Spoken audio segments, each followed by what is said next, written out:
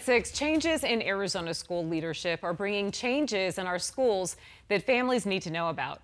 Outgoing state school superintendent Kathy Hoffman will spend millions to give low-income students free meals.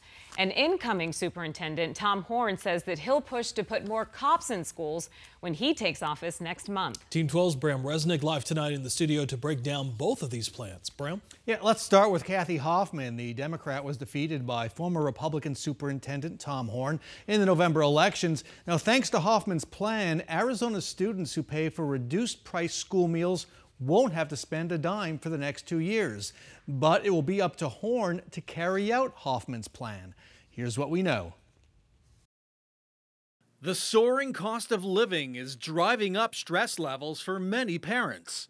They're trying to make sure that their kids can go to school and know that they're going to get fed that day. Angie Rogers' Arizona Food Bank Network partnered with Arizona School Superintendent Kathy Hoffman on research showing that free meals for more students would make a big impact.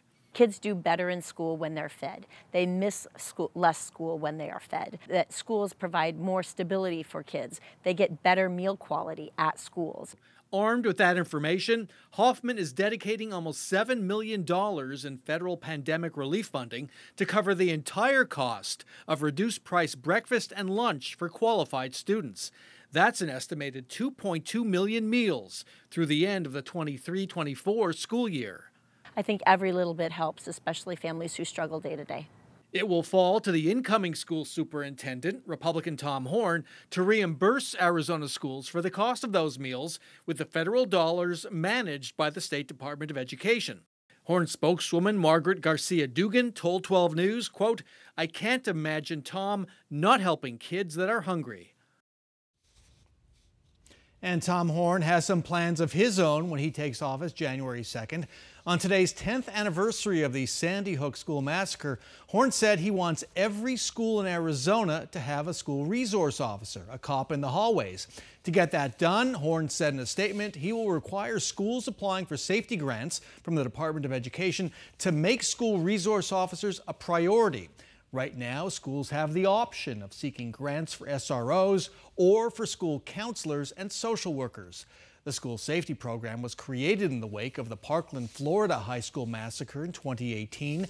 The student-led March for Our Lives in Phoenix forced elected officials to act.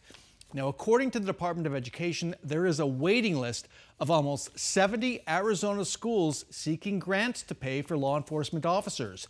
Given the police staffing crunch, law enforcement agencies are reluctant to dedicate a full-time officer to a school. Tom Horne, who is a lawyer, was in court trying a case today and not available for comment. Let's send it back to you. All right, Bram, thank you.